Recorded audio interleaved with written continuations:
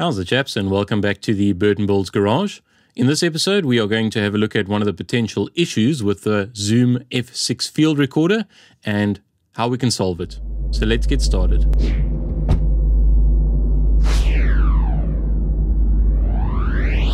So chaps, just before we get into talking about the slight issue that I think a lot of us have experienced with the Zoom F6, just to cover the equipment that I'm using, I'm currently talking into and recording the video with a Sony a6400 and using a Zoom F6 field recorder and the Rode NTG5 microphone that is plugged into the channel 1 of the Zoom F6 field recorder, and that's the audio that you're listening to at the moment. And it sounds pretty clean. Well, at least I would hope so. There's not very much background noise. Also, what I'm doing is I'm recording scratch audio into the camera. So if you have a close look here, I'm actually feeding from the line output of the Zoom F6, and I'm feeding that into the camera. And that's into the camera's microphone input. Now, I'm sure a lot of you have experienced this before. When you do that, you kind of get this really high noise floor or this prominent hiss on the audio track. And there's good reason for that. And that's because we are trying to feed a line level signal into a microphone level input. So generally what we'll do is we'll come into the line level output, and you can see mine is actually set at 0 dB. Well, hang on, there's a bit of a reflection there. So you can see mine is set to 0 dB. Now normally we would have to set this to like maybe negative 20, negative 30, negative 40 dB, just to send out a soft or a weak enough signal that our camera can actually handle that signal without distorting. So how am I doing this now, sending it into the camera and still having the line out value at 0 dB? Well, that's using an attenuator box or an attenuator cable. Now, this wasn't my idea at all. This was something that Curtis Judd brought up about 4 weeks ago. And it's quite simple. I don't know why I didn't think of this before. I mean, I've dealt with a lot of stage sound before, and sometimes it's just the simple things that get by. So thanks very much, Curtis Judd. If any of you guys are interested, go watch his videos. He's far more knowledgeable than what I am. Anything to do with sound and lighting, video, man, that oak is a champion. So let's get back to how am I doing this. Well, as I said, through an attenuator box, and he talked about using an attenuator cable. The attenuator box that I'm using is Hybrid DB-02. Now this is more of a stage box for stage instruments, plugging them into a mixer. It's something that I had around, but this does the same thing as an attenuator cable that you can buy. So you can buy an attenuator cable that is a male 3.5 millimeter stereo jack plug to male 3.5 millimeter stereo jack plug, and that'll plug directly between your field recorder and your camera. But I had this lying around, so I just modified it quickly. Normally your instruments would plug in over here. So you've got 4 jack plug inputs and you've got 2 balanced line outputs. So I just changed this up, opened it up and soldered in some cabling, and that's what we are sitting with now. Basically it is an attenuator cable just in a box form.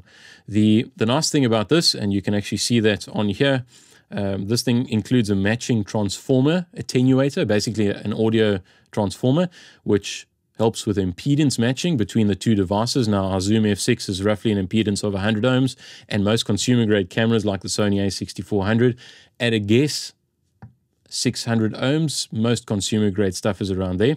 So this transformer in here is going to help match those impedances.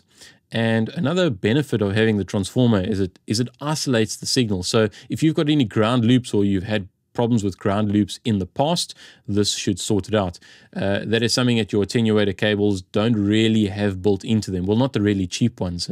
You might have to buy a separate ground loop little cable insert. So that's what we are using now, and it's working pretty damn well.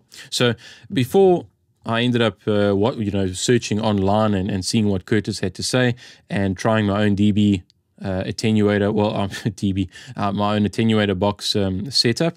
What I wanted to do was just to check, was there actually a problem with my Zoom field recorder?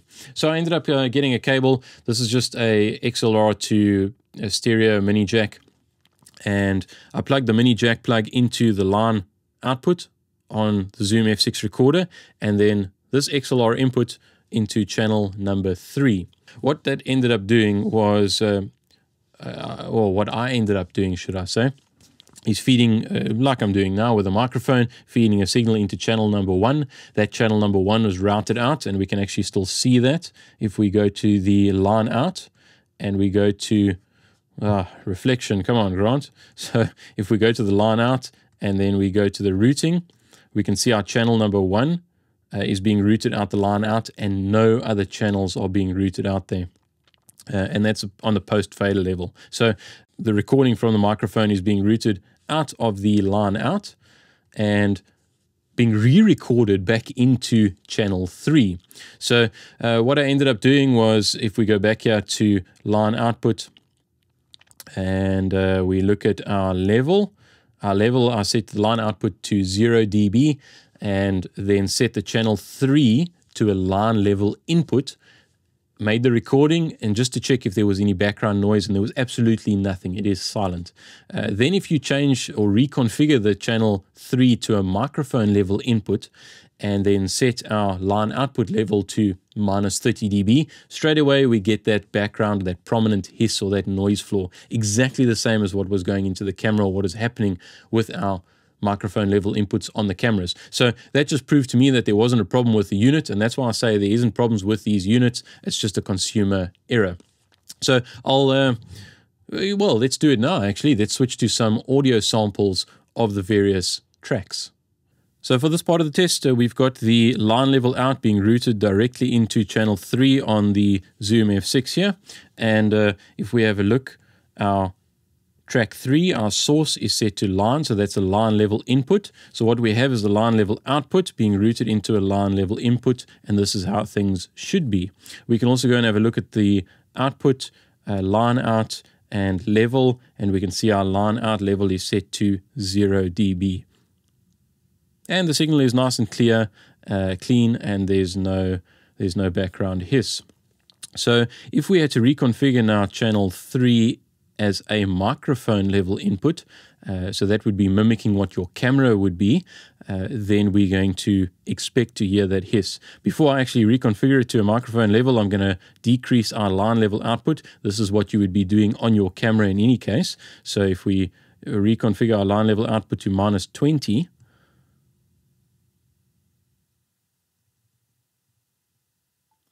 there we go, -20, and now you can hear the signal has actually dropped off substantially. And we go back to track 3, source, line, and we reconfigure that to a microphone level. There we go. Now we've reconfigured it to a microphone level. So this is as it would be, like mimicking like it would be going into your camera. And we can hear that prominent hiss in the background. So this is just proving that there's actually nothing wrong with the Zoom F6 hardware unit. It's just a configuration thing. We're not supposed to be sending a line out level into a microphone level input. So I'm going to just reconfigure this quickly back to line level. And there we go. We are now back to our line level of 0 dB, and the channel 3 input is set to a line level input. So what we're actually going to do now in the second part of the test is we're going to plug in our DR box. So this is our little DR attenuator, and we're also going to try our homemade attenuator. We'll actually just talk about this later on in the video. For this part of the test, we are going to just prove that our attenuator box here, our DR box, or in your case maybe an attenuator cable, that actually does work. And you're currently listening to channel number 1 recording. We are very soon going to change over to channel number 3. But as you can see, there's actually no signal on channel number 3 at the moment, but channel number 3 is on. So if we reconfigure channel number 3 from a line level input to a microphone level input. There we go. And now we can see that there is a slight signal on channel number 3. If we go to the output, line out level, and we can see our line out level is at 0 dB. And this is what it sounds like. So we've got a line out of 0 dB that is being routed into channel 3, which is actually set to a microphone source, but the only difference is that it's being routed through our attenuator box. And you can hear the signal is quite nice and clean, not as clean as if it were routing from a line level output to a line level input, but more than usable. So as we can hear, it is definitely a configuration problem. We shouldn't be sending line out signals into a microphone input signal. So specifically now, if you don't want to buy your own, or if you're really keen on DIYing a lot of stuff, as I like trying things all the time, you can make one of these yourself. Now, if you just get onto the spider web, now I did that quite a while, a couple of days ago, spent a lot of hours researching how to make these passive attenuators, and they're basically called passive attenuator pads. It's just a resistor pad, a voltage divider, if you will. And you get a couple of different schematic designs. They're very simple. They mostly use 3, 4, or 5 different resistors, and they're called L pads or T pads or H pads or a PAR pad. The names actually come from literally the shape of that the components make. So what I ended up doing, so if we get this other stuff out the way, is let's take that right out the way. Let's get this guy up there. So I made this, and this is a little T-pad attenuator.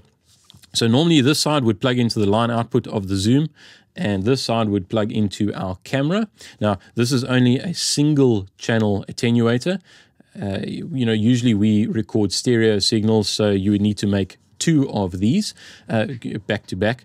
So as I said, I've got it coming from the line output from the Zoom coming in here, and these 2 resistors are 2 100 ohm resistors. I needed 150 ohm resistor. I didn't have it, so I used 2 100 ohm resistors in parallel. And then I think this is called a shunt resistor, this one over here. That is a 20 ohm resistor. And if I remember correctly, it's giving us about 10 to 15 dB of attenuation, because that's where a voltage drop is happening.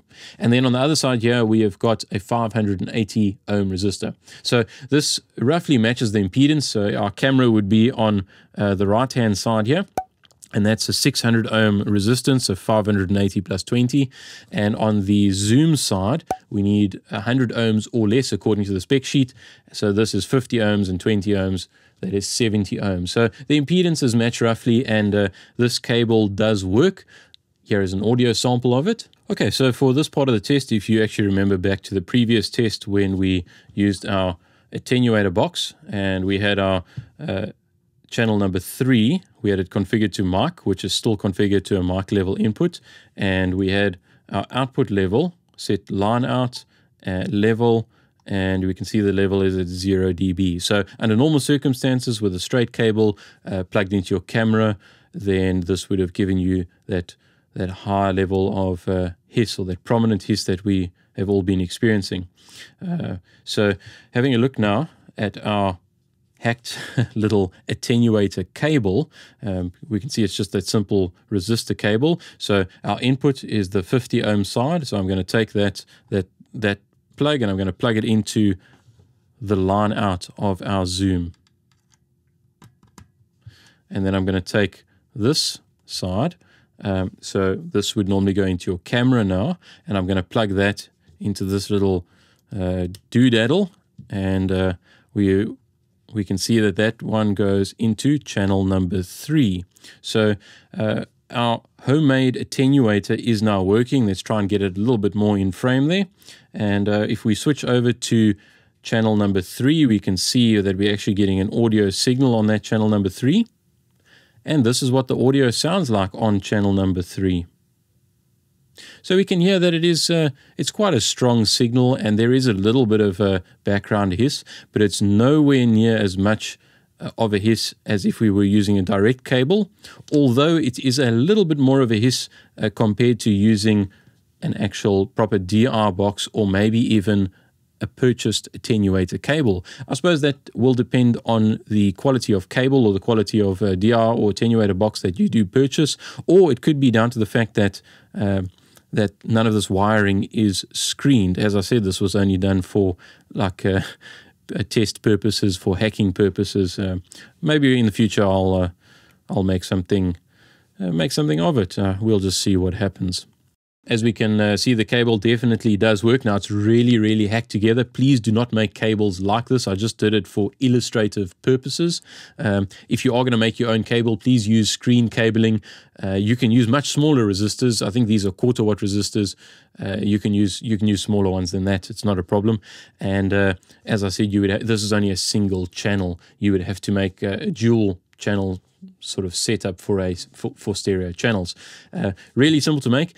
Also, please do this at your own risk. I've literally plugged it into my Zoom F6. I've plugged it into my camera. It's not going to damage anything as long as you've done it correctly. So please do it at your own risk. But that said, I'll probably use it at some stage. Not in this form, but I will definitely use it at some stage. Make it into a cable type of setup, so that I don't have to use my DI box. And I don't know. I'll play around with it some more, and if I find out any more, maybe I'll make another video about it. So, guys, thanks for watching. Leave me some comments in the comment section below if you've got anything to say. Now, I'm not an audio engineer. I'm not a circuit electronics engineer, a designer by any means. I just searched on the internet, so maybe this is actually wrong. Maybe there's a better way of doing it. Let us know in the comments, and maybe it helps somebody else out. If you liked the video, give it a thumbs up. If you didn't like it, well, I suppose give it a thumbs down then.